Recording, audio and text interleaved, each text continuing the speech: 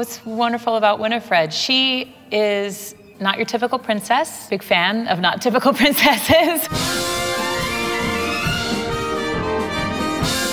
Hi, my name is Sutton Foster. I'm playing Princess Winnifred in City Center Encores Once Upon a Mattress. This is our 30th season at Encores, so it is a time of huge celebration. I felt very excited because we are a series that is very much about the score, and being able to bring this Mary Rodgers score with the 26-piece Encores Orchestra to City Center just thrilled me. I am so inspired by the legacy of Mary Rodgers and Carroll Burnett, these absolute heroes of mine. I grew up watching her on the Carroll Burnett show. It was the first time I felt like I saw myself on TV. A tall, funny, goofy lady who could sing and dance and act and like do all the things and wasn't afraid to be a fool.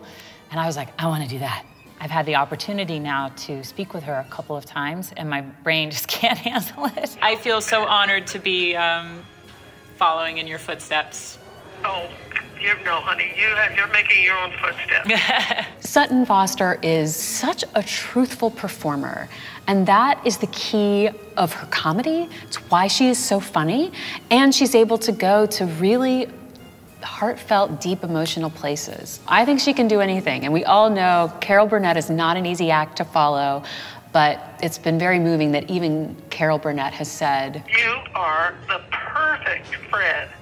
Oh, what's wonderful about Winnifred, she is not your typical princess. She doesn't try to conform or be someone that she isn't. She brings such a spirit of freedom. When I first arrive, I'm a hot mess. Swims the moat, flops over. I've swam the moat into this kingdom of very uptight people. I'm pulling all sorts of things out of all sorts of crevices. To be able to do that type of clowning and physical comedy stuff is so great. I'm so excited for my daughter to come see it, who's 6, and so her whole first grade class is coming. It's so heartfelt, but it's so silly.